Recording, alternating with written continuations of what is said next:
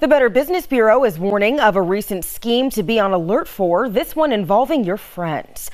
The con artist poses as the victim's friend, asking for a favor through email. They write that they need help purchasing a gift card because they're traveling, claiming they'll pay you back once they get home from their trip.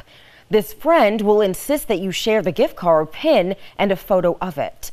To avoid falling victim, the BBB says to contact your friend directly, making sure it's really them.